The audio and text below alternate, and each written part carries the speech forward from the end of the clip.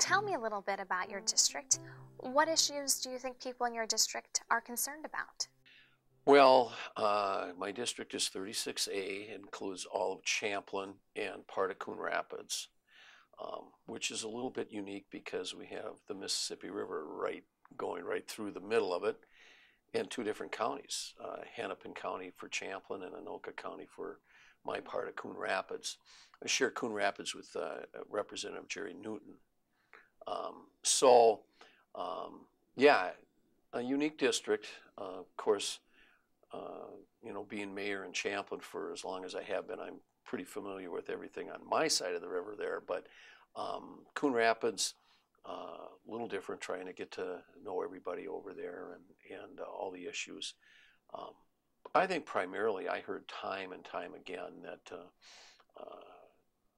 people want their legislators to work together and get things done, avoid gridlock, and do what's good for the state, do what's good for the people. And there are obviously a lot of issues that we have to deal with, and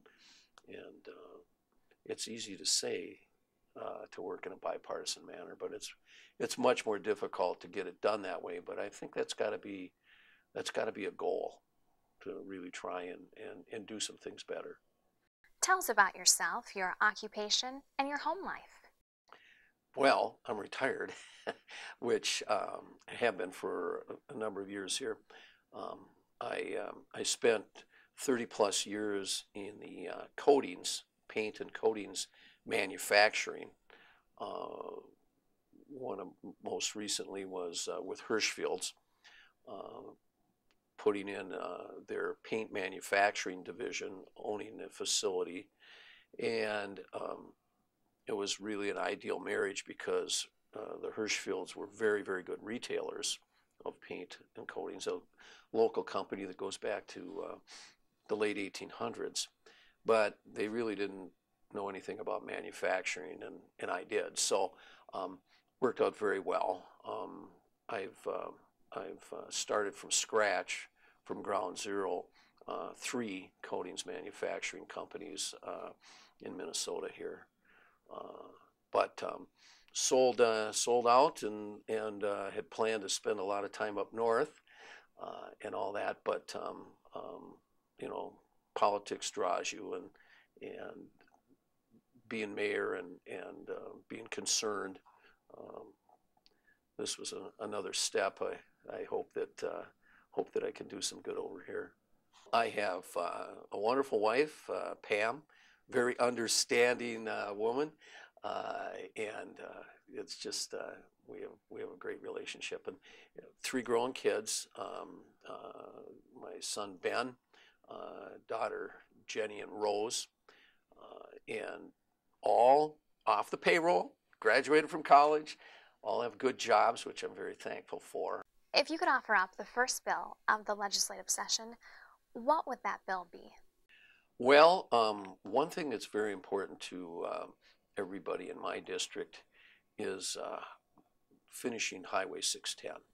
Okay, if you're familiar with that, it's the last freeway segment that is unbuilt in the entire metro area. A couple of years ago, there was a lot of construction work done, and it got within about, I think it's 1.5 miles or 2 miles to Interstate 94. Some people refer to it as the Northtown Crosstown. Very, very important arterial hub for anybody's commute up there, and also for business development. Probably one of the best examples is Target Corporation. Target has moved a major amount of people up on the 610 corridor there at their new North Campus, and right now they're building another building. If 610 gets completed, Target will just be one example. There'll be many, many more jobs and companies relocating in that area, and that's good. That's good for Champlin, and it will be good for Coon Rapids too. Who was the first person you told when you decided to run for a House seat, and what prompted you to run?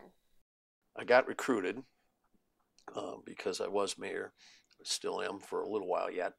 Um, but uh, actually, the incumbent, Denise Dietrich, uh, very good friend of mine, Democrat, I'm a Republican. But I always said I wouldn't run against Denise because she she really did represent the city of Champlin very well. And funny thing is, we were having coffee at Caribou, and I'm getting recruited. Um, an hour later, I saw Denise at a ribbon cutting, and it was my intention to run one last time for mayor. But so I saw Denise at this business ribbon cutting, and I said, "Well, Denise, you're running again, aren't you?" And she said, "No, I'm not, Mark." So that's when I decided to run, and I think she was probably the first person that knew uh, that way. And I'm running really because to represent our city in Coon Rapids. So our interests are taken care of, our constituents are taken care of, and um, there's many issues that concern me. When the end of the session arrives and you return back home to your district, how will you determine if you are a successful legislator? Well, first of all, I think what's really important is that people follow the legislature, and people are so busy, it's difficult.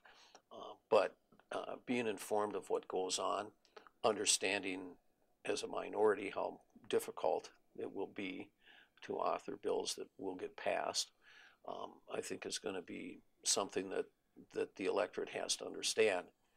But in the final analysis, you get elected to represent your constituents.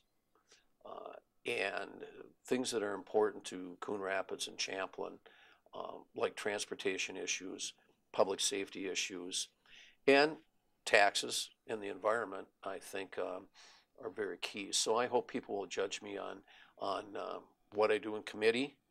Um, Maybe we'll get a bill or two passed. Uh, Certainly try to have some influence. But in the final analysis, when the votes are taken, in a minority situation, it'll be very difficult, I think, in some respects. Is there anything else you'd like to add?